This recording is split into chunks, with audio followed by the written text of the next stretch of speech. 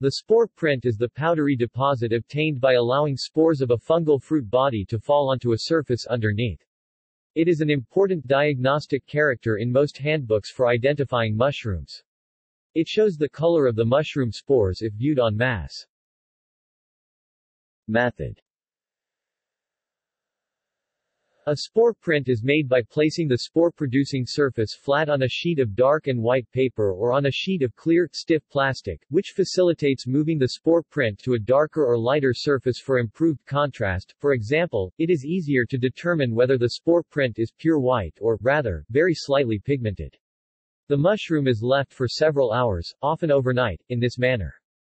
Some guides advise using a moisture-resistant enclosure, like a glass or jar, to contain the mushroom during printing. If the mushroom is to be preserved, a small hole can be made in the spore print paper rather than cutting the stipe.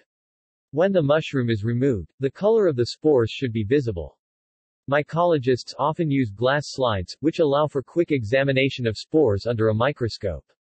A mushroom cannot be identified from its spore print alone. The spore print is only one characteristic used in making a taxonomic determination. Spore prints are usually white to cream, black, or shaded of red, purple, or brown. The poisonous false parasol Chlorophyllum molybdites has a green spore deposit. Although the spore print is generally used to help identify the genus of a specimen, on occasion it can be used to help distinguish between similar species. For example, the lookalikes Russula crustosa and Russula virescens have yellowish and white spore deposits, respectively. In the field, spore print color can sometimes be quickly determined by examining the top of stipes for spore dust.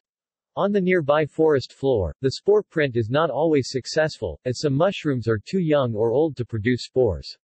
Mushrooms collected at high elevations will typically not produce a spore print at lower elevations. Sometimes, the color can vary depending on the thickness of the spore print. In the genus Lactarius, thin deposits are usually white, while thick deposits are cream to yellow. Many of the original authors of species in this genus did not indicate whether spore print colors they recorded were with thick or thin prints, limiting the usefulness of this feature as an identification characteristic. In some instances, the color of the spore print matches that of the mature gills, but this is not always true and gill color cannot reliably be used as an indicator of spore print color. Importance.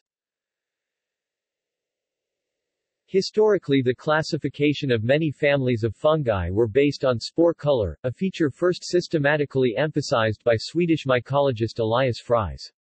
An example is the Tricholomataceae, a large family containing many fungi whose common factor was having white spores. However, recent molecular research has shown some interesting relationships, with some fungi of disparate spore colors showing close relations. See also: